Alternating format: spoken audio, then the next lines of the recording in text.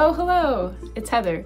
Today I'm going to be answering one of the most common questions that I receive, which is people want to know if you create something in Adobe Aero, can other people view the augmented reality without downloading a whole app?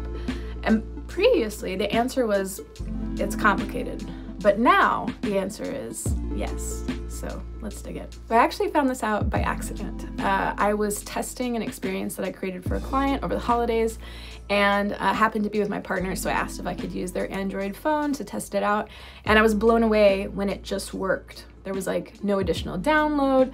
It worked seamlessly, as though the AR was native.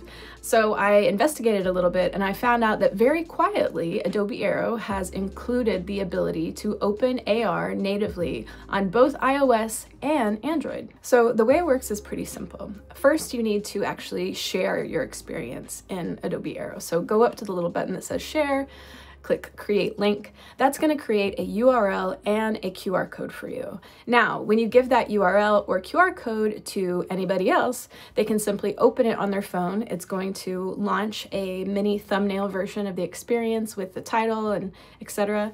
And then it just launches it and it runs it natively. It's a huge deal. It means that people can access your AR more easily, less friction. But the weird thing, nobody's really talking about it. In fact, I couldn't really find like an official announcement of this. We interrupt our program to bring you this important message. So I'm interrupting from the future. I've actually done some research since the making of this video, and I have some theories on this radio silence. So before I dig into that, let's first talk about what's actually happening behind the scenes. So in iOS, they use something called app clips, but the equivalent is called instant apps in the Android universe.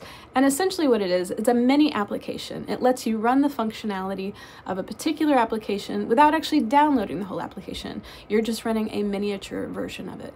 And the reason for the silence, I believe, is because it doesn't work. It rarely works. And I think people know it, and I have a theory that it might actually be depreciated behind the scenes. So time will tell. Based on my testing, this is what I can tell so far. If you have iOS, app clips will probably work. It does function a little bit differently on older devices than the newer devices, but it does seem to function. If you're offered an opportunity to view either on a browser or on the app, select app. That is going to open it in the app clip version. Now, if you're on Android, I believe that only the newest models may support this, and even then it seems to be a little bit patchy. If you open it up and it offers you the opportunity to view in browser or app, again, choose app. This is going to load it into instant apps and should play for you. Now, I don't have 200 Android devices to test this with. Maybe you do. If you do test this and you find that it works or it doesn't, I would be interested to know that information. So feel free to post below with the type of phone that you have and your results.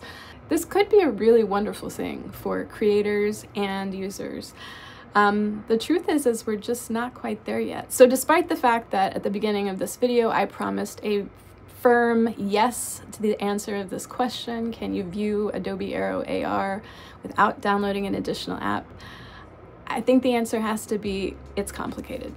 It's still complicated.